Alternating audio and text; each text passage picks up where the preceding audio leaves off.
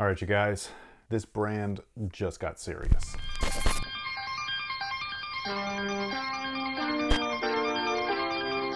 Yo, what's good, guys? My name's Chris. Welcome back to the official WearTesters.com YouTube channel. If you watch our channel a lot, you probably know what these are already. This is a brand new brand called Serious Player Only. This is their Player 1, very Kobe inspired. Some people loved it, some people hated it. I've actually played in these a little bit, and I think that they are an actual good shoe. The only thing that I really had a problem with was my toes right here. Felt like they were just getting pushed the whole time. It didn't really break in for me, so it was a little uncomfortable. But that's exactly where things are getting serious with the Serious Players Only brand, because everything that I complained about, they have fixed in multiple different iterations, which I think is just really cool. So this guy right here is just an upcoming colorway and everything like that. This is their Player 1 Plus. First off, they look a little bit different, not too different, but just enough to where it's like, oh, okay, they mess with things a little bit. It's not a straight up copy and paste. So yes, this did cost them as a brand a lot of money. So they redesigned some of the upper. They've even added support right here. So where it actually says the Player 1 Plus, like the model name, there's a TPU panel right there for extra reinforcement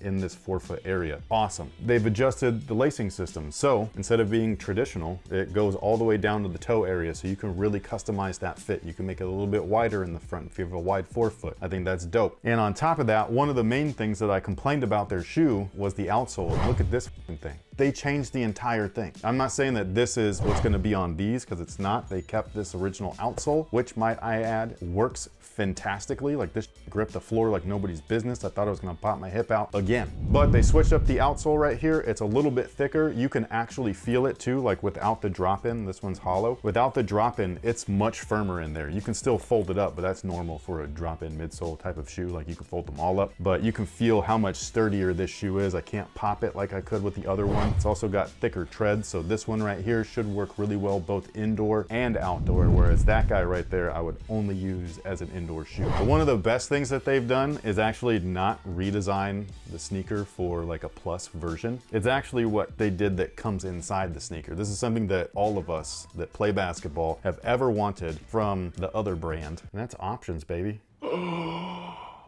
So this guy right here came standard in the Player 1, which I thought was cool. It's basically a drop-in midsole. This is Evalon, which is basically EVA. EVA, for those of you guys who don't know, is Phylon. So Phylon is just what Nike's trademarked EVA, and they've used that name to kind of fool customers into thinking that they have something that's like really dope and proprietary when it's really just basic foam.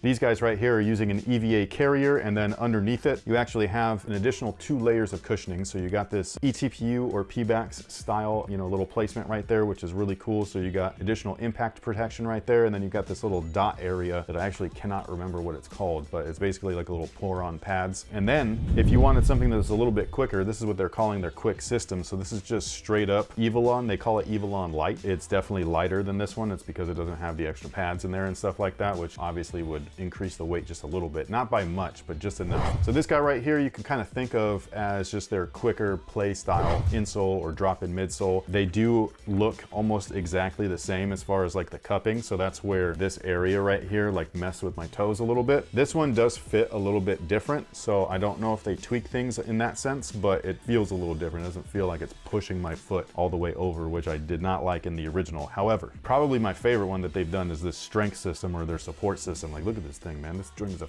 beefcake. And then on top of that, all of the areas right here that were pushing like my other toes inward is just gone. They removed it, and they also widened this area out as well, but it still fits in both of these shoes, which I think is really cool. So having these options is fantastic. And what this drop-in is basically still an EVA carrier, but this one feels a little bit softer. It does feel a little bit heavier. Obviously there's extra components to it, one of which is this big ass TPU support wing. Like, this thing is sick, dude. It also acts as kind of like a spring plate, so you've got this forefoot area right there, so it's still flexible, but It'll bounce right back into shape. It allows you to feel like you're propelling forward just a little bit. And then they still have the additional pods that are on the original one. So basically it's got everything in there plus some, which is really, really awesome. And one last thing to note, this guy right here has a molded arch into it, whereas these ones do not. So these are more of a neutral setup, whereas this one you can feel a little bit of the arch in there. It doesn't feel uncomfortable. Once you break in the material, then it'll feel a little bit better. It should mold to your foot a little bit more, but just letting you know that this one has a more prominent arch than the rest. Now, I don't know if all of these are available on their website right now, but we'll have a link that will be down below in the description box just in case you wanted to check anything out. This guy right here is the Serious Player Only Game 1, and this is a beefcake of a shoe, man. This thing is insane. It's got all kinds of cool features on there from both of these shoes and then some. So this is like an all-around sneaker, you know what I mean? And on top of that, all of these drop-ins go in this too. Excellent. These are all fully compatible sneakers. You buy a sneaker from them and you buy all 3 of these, and you can take those and put them in any of these shoes that you want at any time. I can't even tell you how awesome that is. That just even saying it out loud, I'm like, wow, that's cool. So this guy right here is built a little bit more tough than even this guy right here. They upgraded it even more. Like, this tread is crazy. It's hella thick. It almost feels too thick. When we're talking about weight reduction, rubber is one of the first things that goes, because it's basically the thing that makes the whole shoe bottom heavy. And they left most of it on there. It's a very thick, durable rubber. Again, great for both indoors and outdoors. So if you wanted something that's good for both things, it's in there. They still have the carbon fiber plate, just like both of these shoes do. The upper is exactly what you would expect. It's very similar to both of these shoes. It's just designed a little bit differently. So we've got a lot of textiles, we've got a lot of TPUs and plastics. It's a little hard to see because the shoe is all black, so like you can't see all the detail in there, but it's very similar. They just don't have the additional knitted layer. Instead, they have a little bit more of a TPU layer. So the plastic stuff, the very thin fuse looking stuff. Again, this is supposed to be a durable shoe, and it's supposed to be able to match the play style of any player, whether you're a point guard all the way up to a center. So it's got to have enough support in there for that, but also be nimble enough for a smaller, quicker guy. And that's exactly what they've got here. The collar is probably my favorite performance feature. Very Jordan 13 and 14 like, where it's asymmetrical. It's a low on one side for full ankle mobility, no restriction whatsoever. And then on the medial side, it's more of a mid top. So you got a little bit of extra kind of like support there. It's mostly for proprioception. You feel that on that side of the ankle. You feel more secure, you feel more safe. Doesn't mean that you are, doesn't mean that you're gonna be saved in case you step on somebody and you're gonna roll your ankle. If you're gonna do that, you're gonna roll your ankle anyways.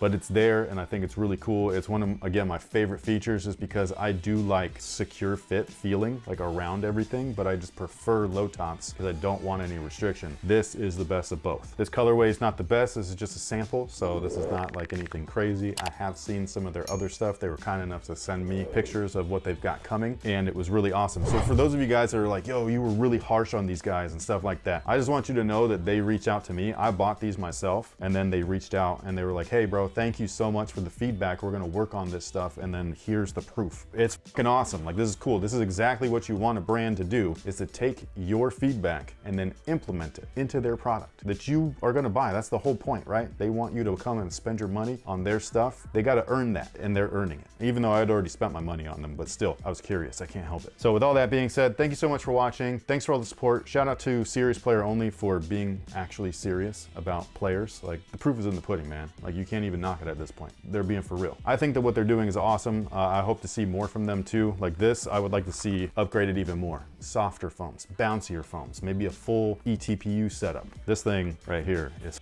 killer. This is awesome. So yeah, shout out to you guys. Thank you for sending this stuff so I could check it out. I really appreciate it, and letting our audience see it kind of first and everything, which is greatly appreciated from our end. Sound off below and let us know what you think about all of their models. Let us know what you think about the Game 1 shoe, about the Player 1 Plus. I think this is my favorite. I wish these were my size. I wish those were my size too. These are my size. So I'll stick with these for now. But again, thank you so much for being here. Thank you so much for watching. Sound off below. Let everybody know your feedback is actually being taken seriously by these guys. So if you played in the shoe and you have feedback, make sure that you leave them your thoughts down below in the comment section. That's what a community is all about. It's about helping everybody so that everybody wins. And with that being said, I will catch you guys on the next one. So until then, have a good one.